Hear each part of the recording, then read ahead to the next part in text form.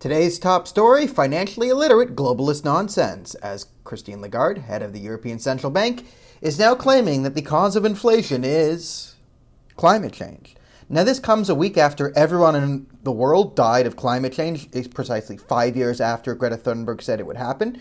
So the ghosts of all human beings are still living here, but our ghosting plasma energy is still causing climate change, so we need to fix that to cut inflation and not do things like stop printing tons of money, you idiots.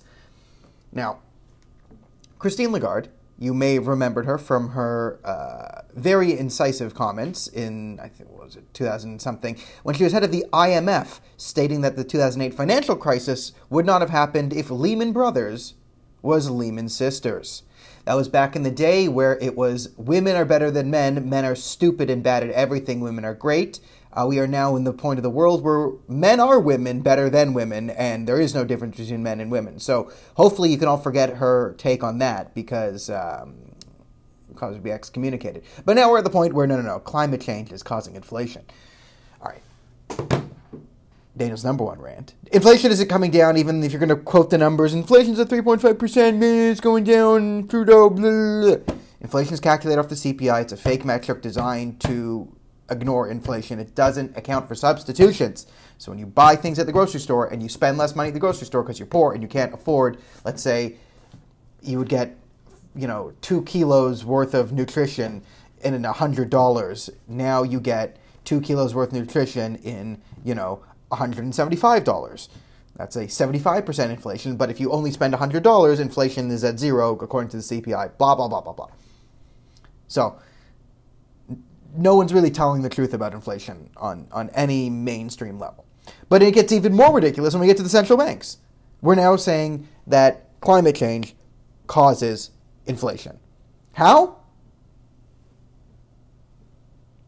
I guess people are saying because of the ecological disasters, it hurts the food supply and thus increases food prices, leading to inflation.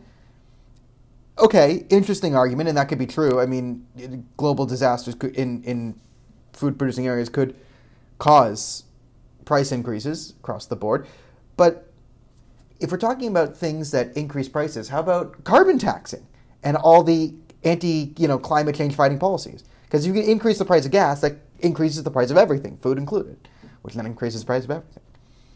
So inflation not caused by printing money because, things have value. A pair of, a coffee maker has a certain set of value. And if you work for X amount of dollars, right, but then X amount of dollars, you print a bunch more money, there's more supply of money. Supply, reduces demand, which means the thing you're going to buy is going to cost more dollars because there's more in the market because the value hasn't changed, right? The amount of dollars to get to that value changes.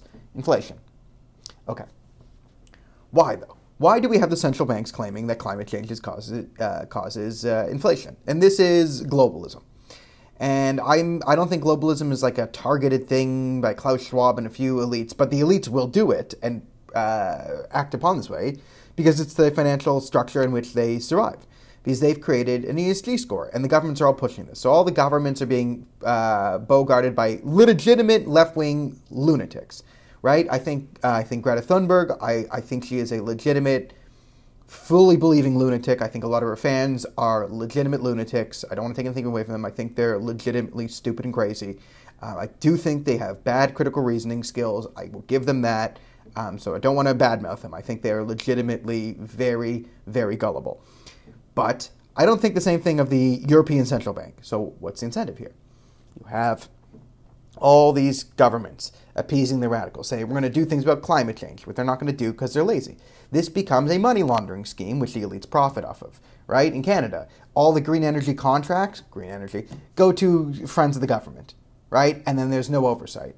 And they get an ESG score. But who gets to come up with what is an ESG score, right? This is BlackRock, this is Bilderberg Group. These are all the major super wealth funds that we all, don't love, to say the least.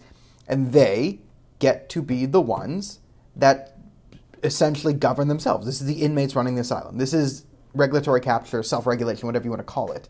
This is the elite of the elite, the ultra-rich, putting in all these regulations, an ESG score, right? So they got to rate themselves. Oh, I wonder what BlackRock's ESG score is going to be. Is it going to be 103%? Probably, right? And then everyone else who doesn't have the money to comply with these nonsensical things, and it's just a way to circulate money among them, they get poor ESG scores, and therefore, the products produced by the elites, or they have a say in, get, pushed further in the countries that they have regulatorily captured.